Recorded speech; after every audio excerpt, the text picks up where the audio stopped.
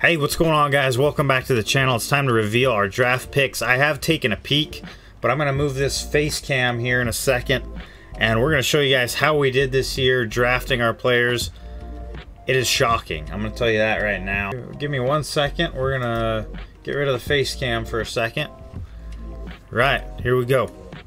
Bang! How about that for a draft class?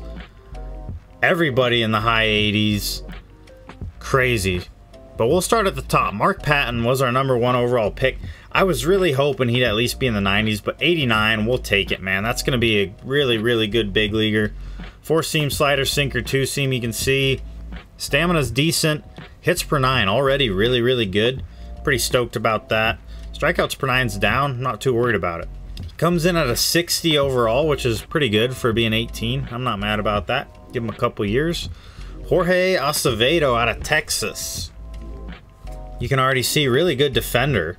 A little bit of speed, durable. Got a long way to go with the bat for sure.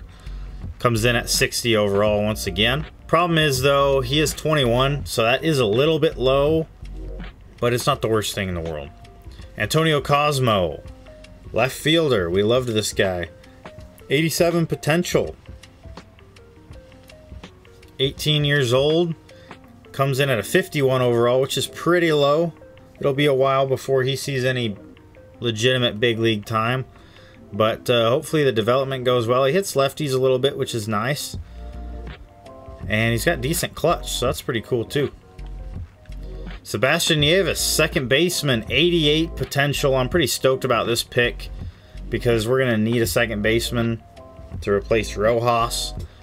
So he comes in and his skill set really plays well, I think, for a second baseman.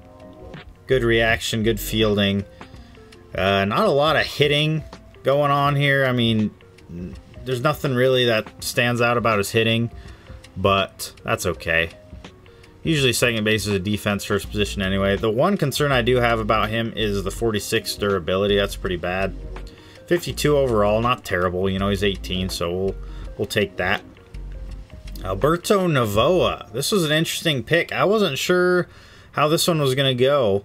He ends up being an 88 overall potential and comes in at a 62. So he's actually one of the better picks, I think, of this whole entire draft. 62 overall at 18 years old. That's pretty good. We can take that. He's the Cuban-born ball player. One thing I do worry about with Novoa is the hits per 9. But luckily the pitching clutch isn't bad. So pretty good across the board as far as his per 9s besides the hitting. It'll be interesting to see how he does. I do like his pitch mix, you know, 4-seam cutter, curveball, slider. I just have no idea how that's going to work for him. So that'll be a fun one to watch. And then Marcus Manzanillo, Venezuelan-born ball player, actually 90 potential. Comes in at a 49 overall though.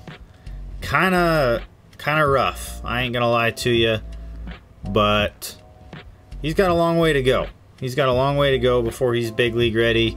Hopefully he develops nicely. The hits per 9 is really, really low, and I'm just not sure that's going to work. But pitching clutch at 51 already, not bad. So it'll be interesting to see how that goes. He might be a guy that allows a lot of base runners, but not a lot of runs.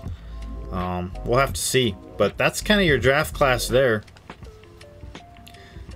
But that is your draft class. I'm going to bring this face cam back. So there's that. So that is your draft class there.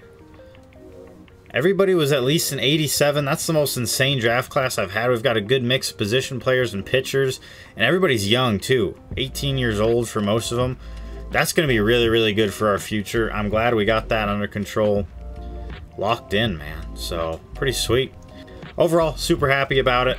Hopefully next year we can keep it rolling. Thanks for tuning in, guys. Appreciate it. I'll catch you on the next one. Y'all take care.